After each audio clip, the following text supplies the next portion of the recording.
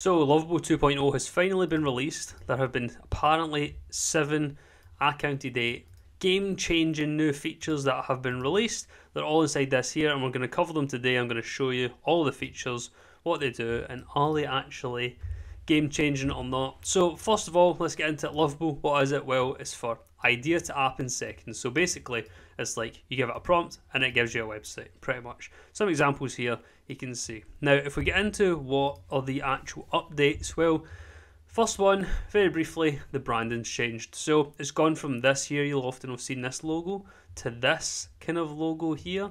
It's just the branding generally, the vibe has changed of it. It has this kind of like textured look now, which I think is pretty cool. But anyway, cool branding, yeah, that's that bit. The next bit, which is actually kind of interesting, is this dev mode. So essentially now, dev code, as you can see here, let me choose a pen. We'll go for red, there we go. So as you can see, dev mode, it lets you edit the code of your project directly in Lovable. So if we go to, I have an example website that we just made here with the new Lovable 2.0. You can now toggle this here, and you can actually see the code. So you can interact with the code base. I mean, look at all that code that it's made for this tiny little page. That's crazy, man. But anyway, so you can actually edit this code now too, which is pretty cool. But then the thing that I often find with these kind of game-changing updates is, I mean, this is pretty much just like, you know, it's becoming raw code or Klein or something. So like in VS Code, I've just got a quick screenshot here. In VS Code, you can have this here, which is your agent essentially, right? You can plug in some API, so it's not like black box like Lovable, where it decides which APIs to give you, and it gives you an abstract number of credits. Instead here, it's like it will charge you per tokens. You plug an API in, and this is your code here. And you can give it access to it, blah blah blah. So I mean, essentially, they're just trying to bring this into the platform. But the kind of cool thing about it is that it now links up properly to GitHub. So up here in the top right, you can see it again, sync your project to GitHub. And what that allows you to do then is to actually be able to view it and edit in VS Code. So view it on GitHub, you can see here all the files. So we can actually track the changes that Lovable are making, which is good, because one problem with these kind of vibe coding apps is basically they try to make a gazillion changes and you lose track of them, and then it kills your app and you're like, all I wanted was the box to be blue. Why is everything gone? So anyway, so they've pulled that in. But then it starts to become this weird thing where I think they're just leaning on the Lovable brand, because in reality, if you can do this here and then you can have it in VS Code, there is really no difference from, say, using raw code like this, just installing an extension, adding in the Gemini free API, and just asking the exact same prompt in here. So, is it game changing? No. Is that a big jump for Lovable? Yeah, sure. But they've already released it, but it's now official release. So the next thing also that they've added is this visual edits. So visual edits essentially now, instead of having to, as I was saying, change that box to be blue, down here on the left hand side we can select edit. Let's spin up the preview. Give it a second. What's it going to do here? Maybe need to refresh the page. I was stuck on that spinning up preview for ages yesterday. There we go. Right, so now I can actually select on things and we can change them. So build something amazing. Say I want an exclamation mark there. Bam. And I want to change the font size. And I want to, change the color, etc. Right. And although this looks like proper rudimentary, which in some regards it is, because now it's just like bringing GoDaddy or Wix in or something. The good thing about this now is we can save that, right, or you can discard it.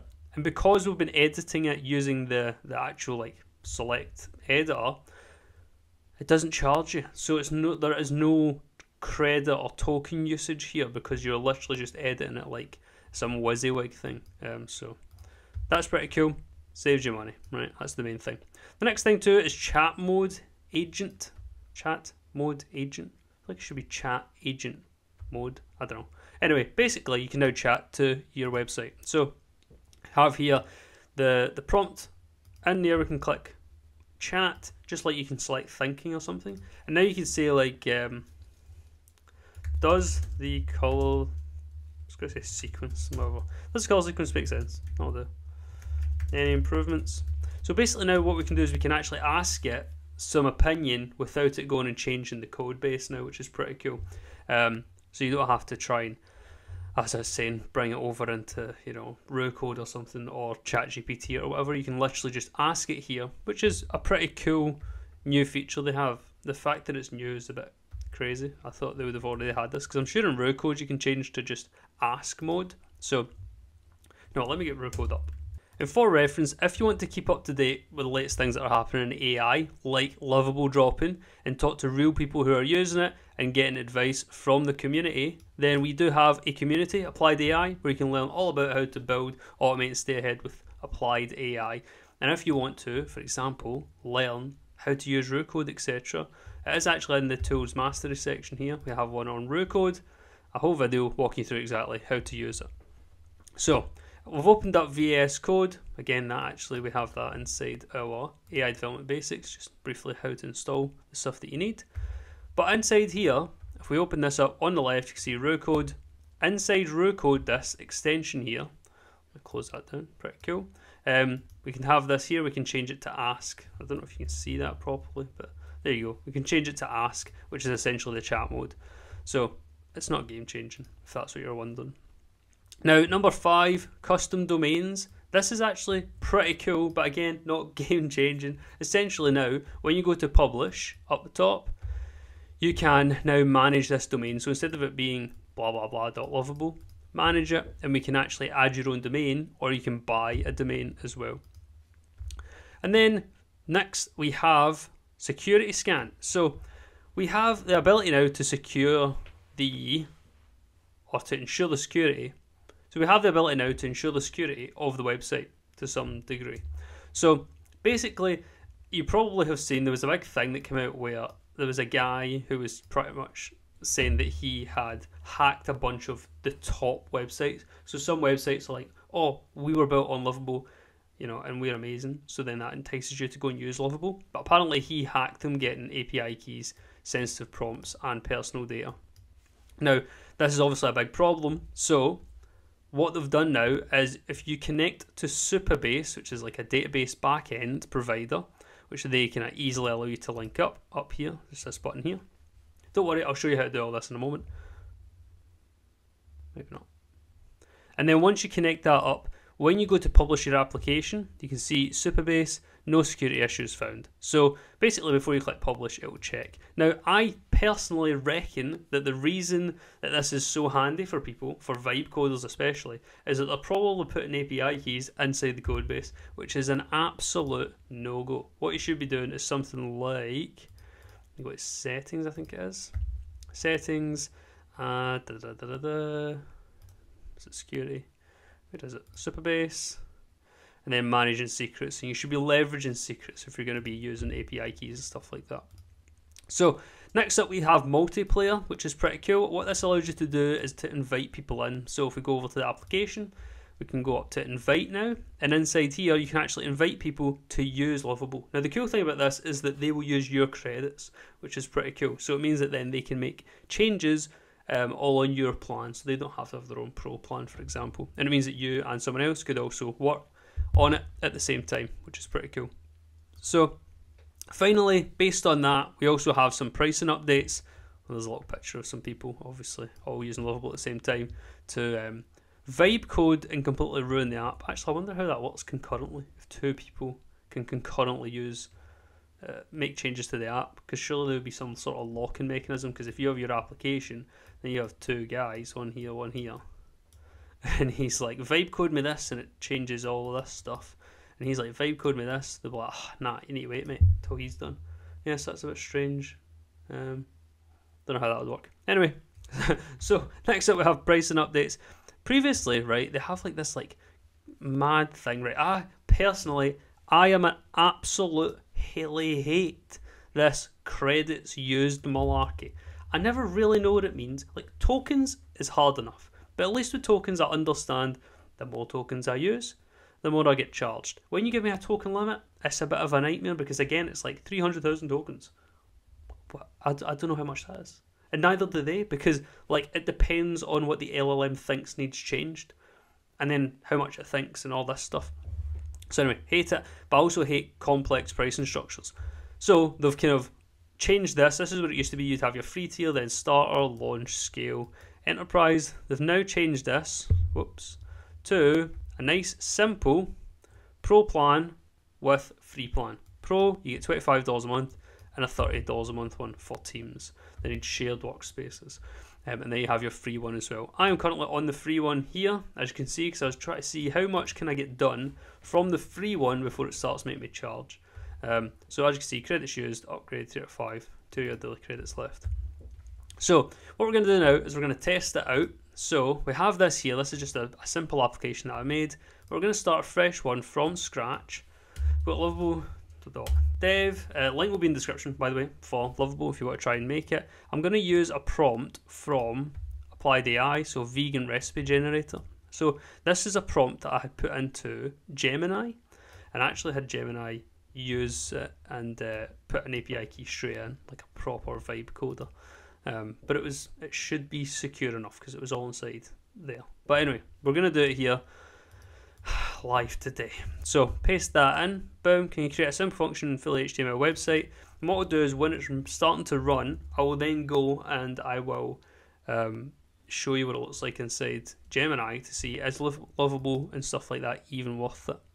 So what we have here, and it says give me it with API already. So let me copy that, I'll bring it in and I'll give it a free API from Gemini. And the way I'm going to get it, AI Studio. I'm going to show you this because it's fine, because it will be a free API, but be super wary with these API keys, man. What will I pick? So apparently you have a usage limit per one of these. So any only has one. Cool. We'll add one in there then. Super secure, organised up in here. Whoops. Hey. Not for my testing stuff. My testing stuff's a bit kind of all over the place. Anyway, so let's copy that. It's a pure dev environment. And then we'll paste that in here. Here's the API key. I accept the risks. And then let's copy all of that. Command C. We'll pop it in. And you know what? Let's do a live demo too. We'll go into AI Studio. And inside AI Studio, let's put it in here and run that. Again, if you don't know how to use AI Studio, go have a look. Pretty simple. Chat, main thing, options on the side. You can change all this stuff too. If you want more information, we have a video on it in here.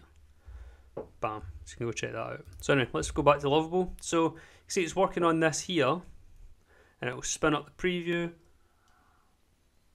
What we're going to do is make sure that it connects to GitHub and connects to Supabase. So for me, it is already connected to Supabase. Supabase is like a backend provider, right? It's basically a database as a service. It is essentially a wrapper for Postgres. Postgres, just a database, right? It's just a database. It's simple stuff. I know it can sometimes seem a bit, oh my god, what's going on? Super simple. So just sign up there, start a project, create a project, really easy.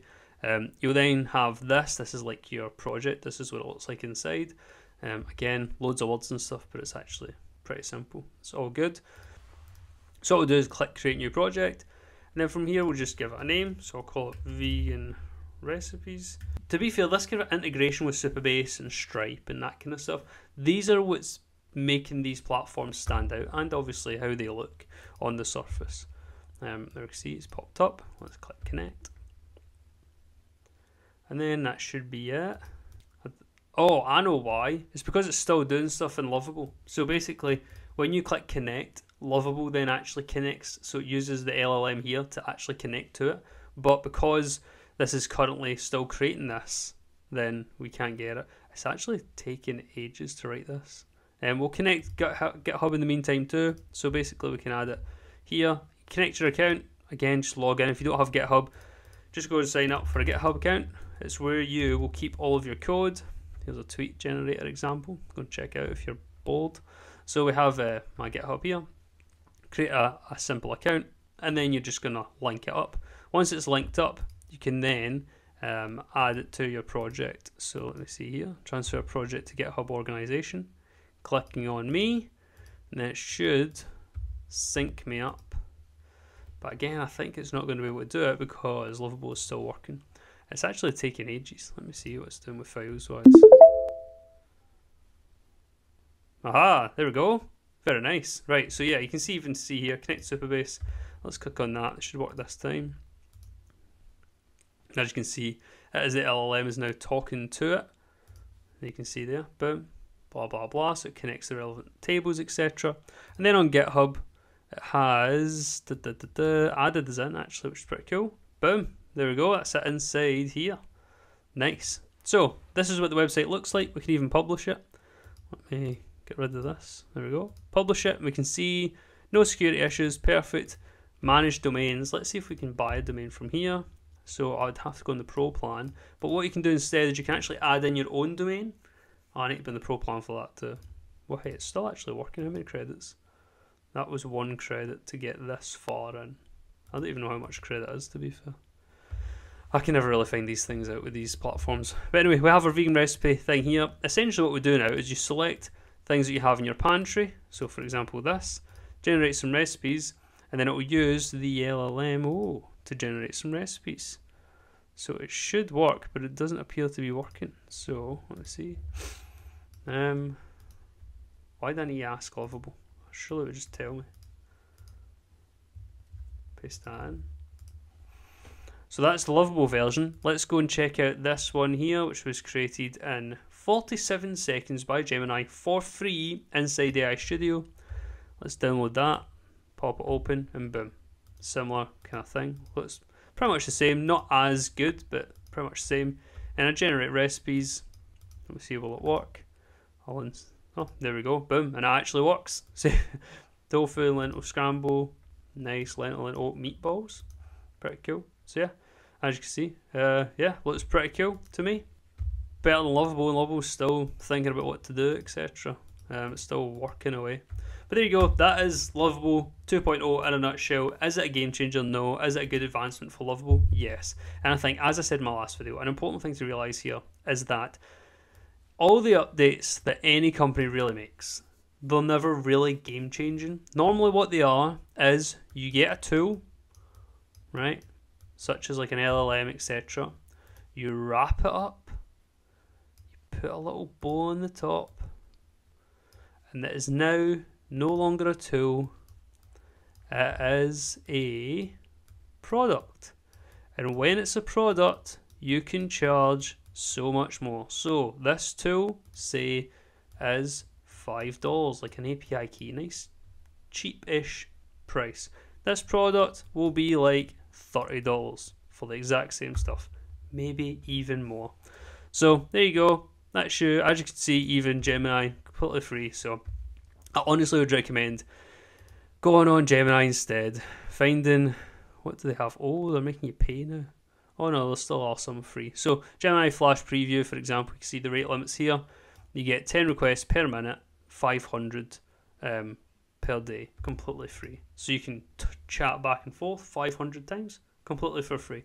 So I would say get this, plug it in instead to RuCode, which is super simple. Install RuCode, come here, and then you just want to select Gemini, put your API key in, select the model, say whatever one it is, that one, and then save and that's you. You can just do the exact same thing in here. We can just ask it there, and then it will create the entire repo in here. So really what you're doing with Lovable is you're paying for the easy to use interface, and that's about it. So anyway, I hope you enjoyed. If you did, like, comment, subscribe, all that good stuff. And as I was saying, come check out, join the school community where we're talking about all the latest things which are happening in the world of AI. Join a community of entrepreneurs, of creators, of architects, etc., who are all learning AI to level up.